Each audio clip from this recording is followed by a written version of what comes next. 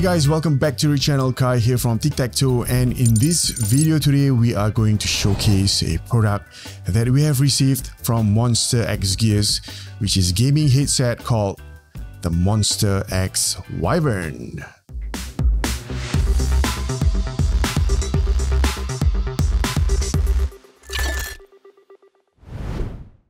This video is also in partnership with the awesome Tech360 TV. If you have not caught them, if you have not subscribed to them, check them out and give them some love. And I just want to say a big thank you to the team in Tech360 TV for reaching out to us. Alright, some disclaimer. Prior to this video, I have not heard of MonsterXGears company. You just have to excuse my ignorance on this one. But we did a little read up on them, and they are a Singapore-based gaming accessories company. Check out their website over here for more gaming peripherals or accessories. And of course, hashtag support local. Now, on to the gaming headset. Now, gaming headsets are of course primarily used for gaming, duh. But these days, because of the rise of virtual meetings, gaming headsets has doubled up as virtual meeting accessories. And in that regard, I will put this headset to the test for both gaming as well as virtual meeting. Today, I will be singling out 3 big factors in using a gaming headset. Of course, we are going to talk about the build quality, and of course, we are going to talk about the audio quality, and last but not least, the mic quality. First, let's look at the design. Now, at first look, there's nothing out of the ordinary. It looks like a normal wired gaming headset, but at a closer look, you can see that the ear cups over here is rather large. Large sets of ear cups, which I totally welcome because they play well with my large sets of ears. The ear cups are impressively comfortable for a gaming headset, which I really appreciate that they did and designed something like this. I've also got to be honest, at one look at the hinges, I was a little bit skeptical because I didn't know how much of a tension it can sustain. But playing around with the hinges, it's retractable. And the build quality, just judging and touching and handling from these hinges, it's really tough. And the clamping force that the headsets have, by the way, clamping force is the pressure that the headset exerts, which you can feel around on this part of your head.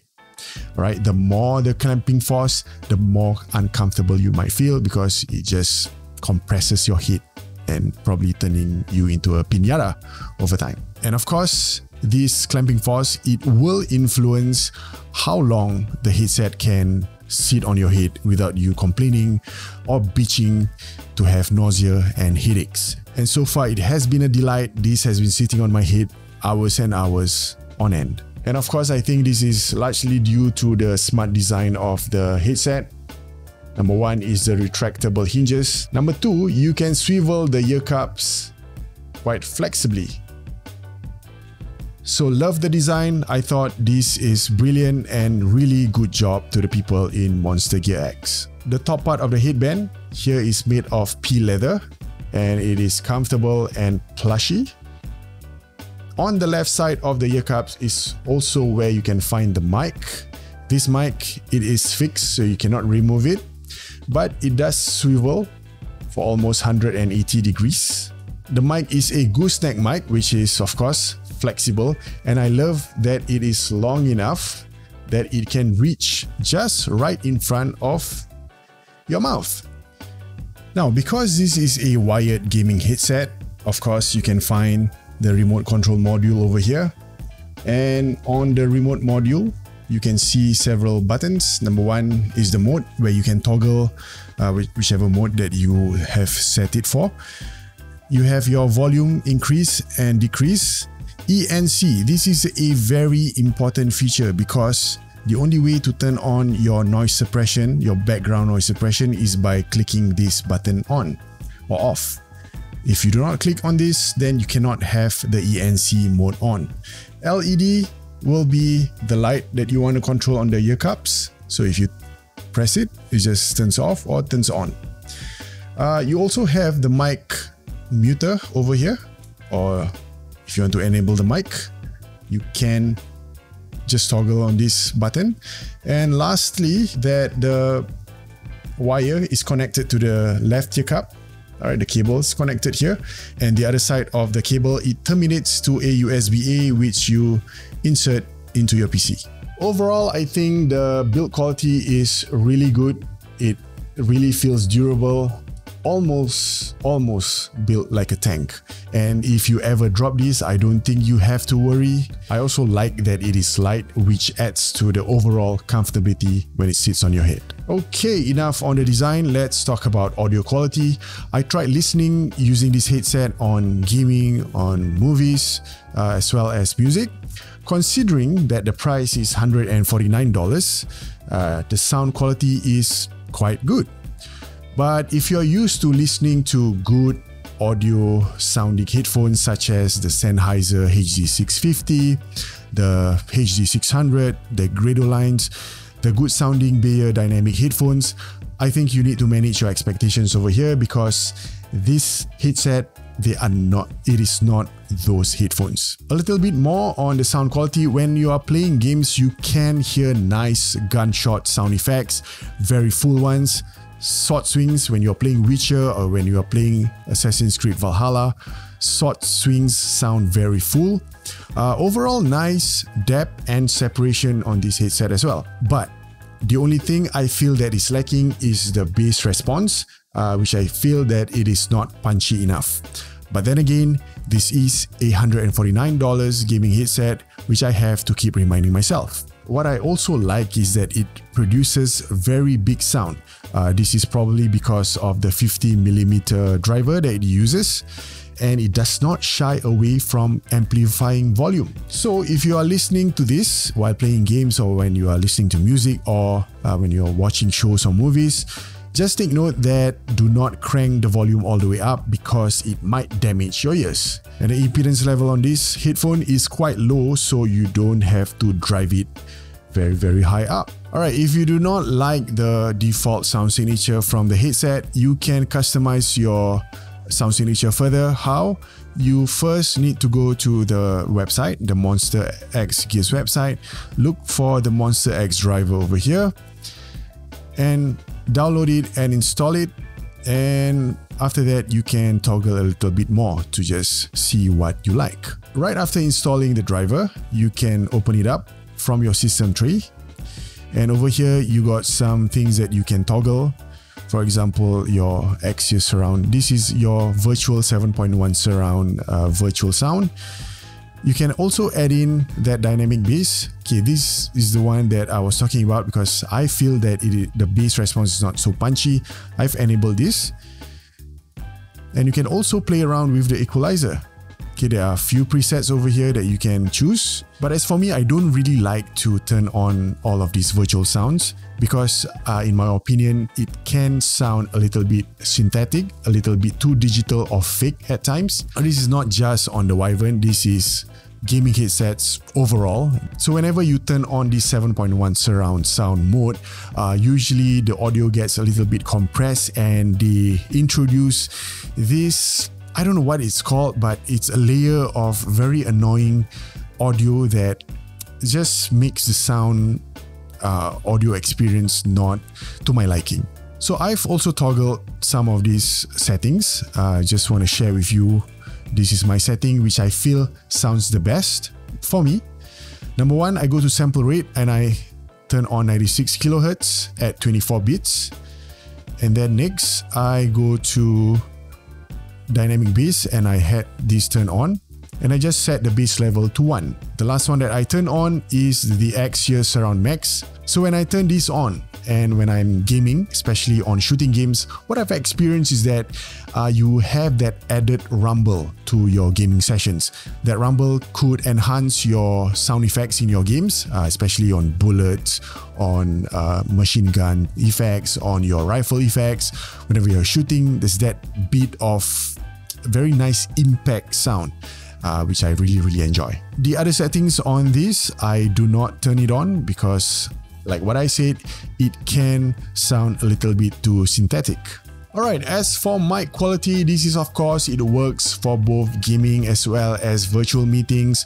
Let me give you a sample of how it sounds when I use this in virtual meetings. So I'm just going to power on Microsoft Teams and let you guys listen to how the audio quality is. Now I am on Microsoft Teams with the Wyvern gear headset on, and whatever audio that you are listening to comes straight from the mic system of the Wyvern. And this audio is unprocessed. This is raw. I've not enabled the ENC mode. This is straight up raw audio coming straight from the mic. So what do you guys think, huh? Okay, one thing to also note is that there is an ENC mode. ENC means environmental noise cancellation. So that means if you turn this on, the software, the driver or for this headset, it can help you to suppress any background noise that might be happening. For example, fan breeze, for example, I don't know, people who just vacuums and they shout across the room for no apparent reason. That could help with that. Okay, now it's time to test the ENC mode, the environmental noise cancellation mode. From this point on, whatever audio that you are hearing comes straight from the mic system over here, and this is unprocessed, this is raw. Right now, the ENC mode is off. At the same time, I have my left fan and my right fan blowing straight into my face, so you can probably detect the fan breeze. I'm sure you can hear. Also, to turn on the ENC mode, the only way is to use the remote module over here, this button, ENC. This is the only way to enable or disable the ENC mode. Also, on the software driver of the Wyvern headset, you can further customize to how much you want your voice clarity to be and how much noise suppression you want it suppressed. Because in most cases on noise suppression, it does tend to mess up with the clarity of your voice quality. So by toggling or by increasing this level, so this is like a makeup gain or to an offset so that your voice can become a little bit clearer. Below here, the noise suppression levels, this is how much you want the background noise to be suppressed. The higher you go, the higher the noise is going to be suppressed. So if you are in a very noisy background, the recommendation is to turn this all the way up to 20. Alright, let's first turn on the ENC. Alright, over here you can see that the ENC is turned on. Now, whatever you're hearing is with the voice clarity level 0 and the noise suppression at 0. I don't know whether you can still hear the fan breeze or not. We'll just have to listen to that later on. Alright, just to make it a little bit more fun, I have my vacuum, my Samsung vacuum here. So I'm going to turn this on. And I'm just going to set it back over here. Alright, so now the voice suppression level is at 20. And the voice clarity is at 6. I'm just going to turn off the ENC just to show you guys how it sounds. So right now the vacuum is at the back, it is on, and the ENC level is off. It is totally off. Alright, no ENC on this one. And let me just turn it back on. This is with all the bells and whistles turned on at max, and I'm just going to read the excerpt again, and then on the ENC and then off the ENC. The Ministry of Health has confirmed 10 new COVID-19 cases in Singapore as of noon on Tuesday, 1st December, taking the country's total to 58,228. Now, how about that? What do you guys think? Alright, we've done all the tests that we could do, and I just want to give my verdict. I think I like this gaming headset. Well, number one is of course the build quality. I think it is really tough, and it gives you a peace of mind to wherever and whenever you want to place this at. You can just drop it on the floor and not care about what's going to happen to it. I think that is great. I like that the ear cups are very big, deep and spacious, especially for big sets of ears on mine. It's really helpful for very long gaming sessions, and the engineering that goes into it, the swivelly ear cups, it really helps. You know, during your gaming sessions, you might probably not turn on the aircon and then your ears starts to get warm. Now, because of the swivelly ear cups, you can just move it like that, so you get a little bit of air that goes into your ears, so you can let your ears breathe a little bit. I think that's very smart. The audio quality, although I prefer something which is a whole lot better, that's probably just because it's me.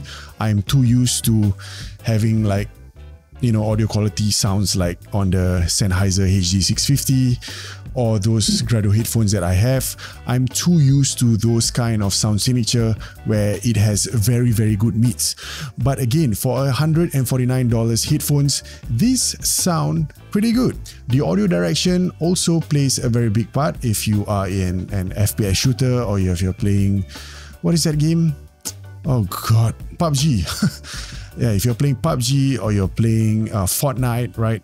Because all of those games, having to know where your opponents are coming from, audio direction is pretty critical. This helps with it. Lastly, what I am super impressed with is the ENC technology that goes into the software as well as the hardware. Let's talk a little bit about the sound quality of the mic. I think it's good, especially for your virtual meetings or when you are gaming and you are doing all of your communicating with your teammates. You do sound crisp. There's not a lot of boomy or muddy sounding. Right, I was impressed because the top end and the mids, they are quite nicely defined. And I did not expect the mic to have that sort of performance. And then lastly is the ENC. As what you could hear just now, the test, I was testing with the vacuum at the back. And wow, having it set to all the way to 20, it does help with the suppression. So if you do not have a gaming rig that has an RTX card, alright, which can give you NVIDIA broadcast, which leads to better background noise suppression, this will do just fine. And again, I did not expect the background noise suppression to do that well. Even at the lowest settings, you could hear that when I turn on the ENC, it totally cancelled out the fans that's over here and over there. It totally cancelled out and you could not hear the breeze at all. So yeah, very impressive. And you could probably compare the ENC technology to that of the Asus. The Asus has a noise cancellation technology which sells for $99. That's $100 without the headset. This is $149. It comes with that technology. So all in all, I think with $149 to spend on a gaming headset, you get some very good features which you need for all of your gaming needs as well as your virtual meeting needs. So for this, I'm giving my fullest recommendation. Wyvern, $149, get this if you have that kind of money to spend on. And the only thing that I feel it can do better is the bass response. It'd be pretty good if it has a very tighter, much punchier bass response that will give the overall body of your audio quality a little bit more pleasing to sound to, and is something which I truly enjoy. So you know where to find them. The links are at the description box below. Do check them out so you can, just get this for yourself. Alright, that's it. I hope you have enjoyed this video. If you do enjoy it, remember to hit the like button. And if you're new to this channel, consider subscribing and hitting the bell notification button to get notified whenever we post a new video in this channel. Alright, see you in the next video. Bye!